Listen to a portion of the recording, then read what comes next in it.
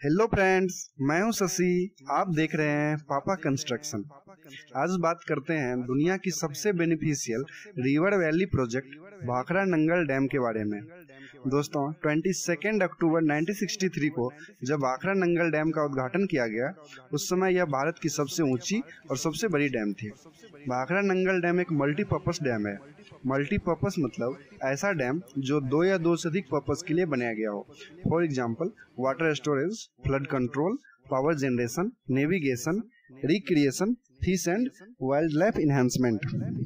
Bhakra Nangal dam का purpose था irrigation और पावर जनरेशन, जो कि अब वाटर स्टोरेज के लिए भी यूज किया जा रहा है, टूरिज्म भी हो रहा है और अब तो इसमें फिशिंग भी हो रही है। एक्चुअली भाखरा और नंगल दो अलग अलग डैम है जो एक ही प्रोजेक्ट का हिस्सा है। भाखरा डैम हिमाचल प्रदेश के बिलासपुर डिस्ट्रिक्ट के भाखरा विलेज के निकट सतलुज नदी पर बनाया गया है, जबकि नांगल डैम भाखरा डैम से 13 किलोमीटर दूर पंजाब के नंगल में स्थित है। भाखरा डैम एक कंक्रीट ग्रेविटी डैम है। कंक्रीट ग्रेविटी डैम मतलब ऐसा डैम जो कंक्रीट या ब्रिक मेसनरी से इस प्रकार बनाया गया हो जो अपने वेट से ही वाटर प्रेशर को कंट्रोल कर ले। भाखरा नंगल डैम 520 मीटर लंबा, 226 मीटर ऊंचा और इसके बेस का थिकनेस है 191 मीटर, जबकि क्रेस्ट का थिकनेस है 9.1 मीटर। नांगल डैम एक बराज है जो भाखरा डैम से निकलने वाले वाटर को कंट्रोल करने के लिए बनाया गया है। बात करते हैं भाखरा नंगल डैम के कंस्ट्रक्शन की। भारत सरकार की डिपार्टमेंट ऑफ इरिगेशन ने यह काम इंडियन प्लानर्स एंड इंजीनियर्स को सौंप दिया और इसके आर्किटेक्ट बने बहादुर कुंवर सेन गुप्ता। भाखरा नंगल डैम का डिजाइन कंसल्टेंट बनाया गया यूनाइटेड स्टेट ब्यूरो ऑफ रिक्लामेशन को।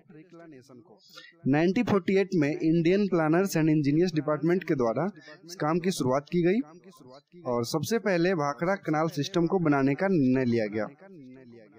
1952 में मिस्टर एम हार्वे स्लोकम के नेतृत्व में अमेरिका से कंस्ट्रक्शन एक्सपर्ट की एक टीम इंडिया आई, जिसके बाद कंस्ट्रक्शन में काफी तेजी आई और फाइनली 22 अक्टूबर 1963 को यह प्रोजेक्ट कंप्लीट हो गया और उस समय इसकी लागत थी 243.28 करोड़। अब बात करते हैं भाखरा नंगल डैम के कंस्ट्रक्शन से जुड़े कुछ इंटरेस्टिंग फैक्ट्स के बारे में। दोस्तों, भाखरा नंगल डैम के कंस्ट्रक्शन में 14 मिलियन क्यूबिक मीटर कंक्रीट और दूसरे बिल्डिंग मटेरियल का यूज किया गया। ये इतना होता है कि उस समय तक संसार में जितनी सड़कें बनी थी सभी को दोबारा बनाया जा सकता था।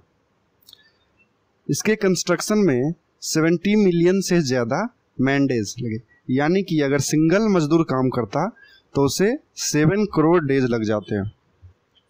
भाखरा कनाल सिस्टम में 95.2 मिलियन क्यूबिक मीटर अर्थ की खुदाई की गई।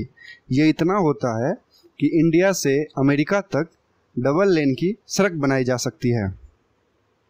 अब देखते हैं इस प्रोजेक्ट से इंडिया को क्या बेनिफिट हुआ। दोस्तों, भाखरा नंगल डैम के बन जाने से हर साल 13 लाख टन फूड ग्रेन ज़्यादा उपजने लगा। लगभग 8 लाख टन कॉटन की पैदावार बढ़ गई। वहीं 1 लाख टन से ज़्यादा ऑयल सीड्स हर साल उपजने लगा। इसके वाटर को स्टोर करके पंजाब, हरियाणा, राजस्थान समेत दिल्ली तक पहुंचाया जाता है।